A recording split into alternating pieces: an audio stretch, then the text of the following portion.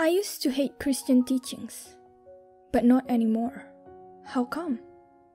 Because their faith brings assurance of heaven. I now have that assurance, and you can too. This is my story. I'm a Sundanese woman from Indonesia and a devout Muslim. Ever since middle school, I believed all Christians were infidels. They worship 3 gods, eat pork, and drink alcohol. They will surely go to hell because they believe Isa Al-Masih is God. This made me hate Christian teachings.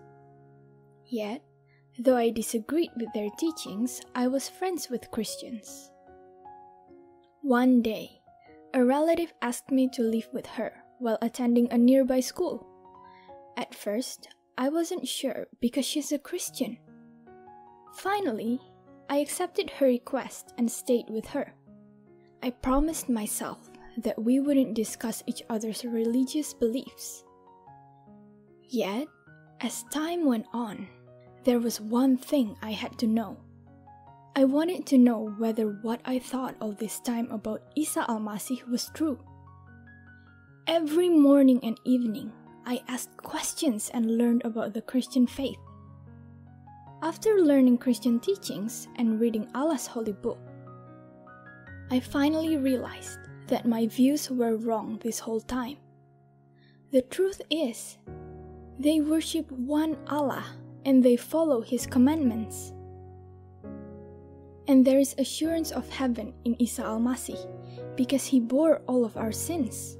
Isa Al-Masih said, "I tell you the truth. Those who listen to my message and believe in Allah who sent me have eternal life. They will never be condemned for their sins, but they have already passed from death into life." I decided to believe in Isa Al-Masih. This gave me true peace. I know I have assurance of heaven. In all situations, even when facing difficulties and at the lowest point of my life, Allah is always with me. He will never abandon me. Would you like to have true peace like I do? Contact us to discuss about finding assurance of heaven.